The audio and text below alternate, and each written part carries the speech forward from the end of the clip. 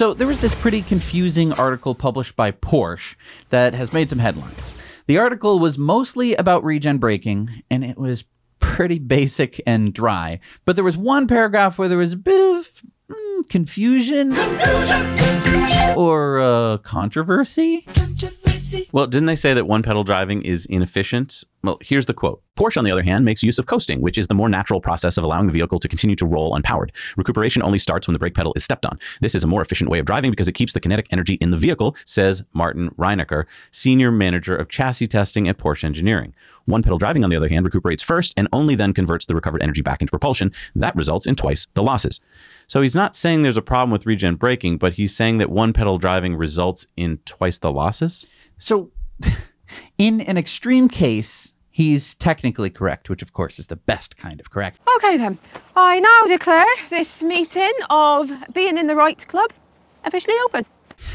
If you drove your car in the exact way that you would drive a car without one-pedal driving, which is taking your foot off of the accelerator every time you were done accelerating, then yeah, you could have twice the losses because essentially the car would be accelerating and then slowing down and then accelerating and then slowing down, which is not that efficient. But no one drives their EVs like that. Right. You sort of balance your foot to keep the car going the speed that you want, and that means that the car is coasting because you're balancing, you know, whether it's accelerating or deaccelerating. However, I will say that in order to keep the pedal responsive in that, like, oh, I'm going to push it a little bit further and my car will accelerate a little bit more, there's not much of a dead zone. So there isn't like this spot where you're like, nothing's happening here. My car is just coasting. And so that means that you're probably wasting a little bit of energy here or there, but it's very, very slight. Okay, but Porsche is going to not do one-pedal driving for that reason?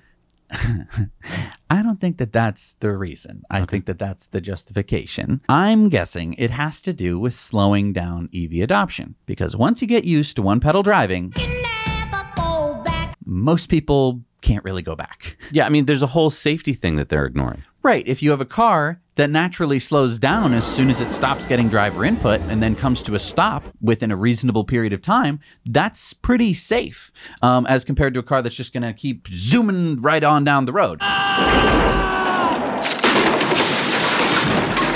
But again, this article wasn't really about one-pedal driving. So, I mean, if Martin wants to come on our show and debate us, that would be fun. But I think we'd probably come to an agreement pretty quickly. I don't think that it really makes sense to dig into this point much. A lot of people wanted to really talk about it and get into it. It doesn't really matter, the total efficiency of whether or not you use one-pedal driving. At the end of the day, everyone's going to pick it because it's really, really nice. Yeah, I mean, if you try and go back to a gas car after you've driven an EV, it just feels like a horse and buggy. It's like, what am I doing? Yeah.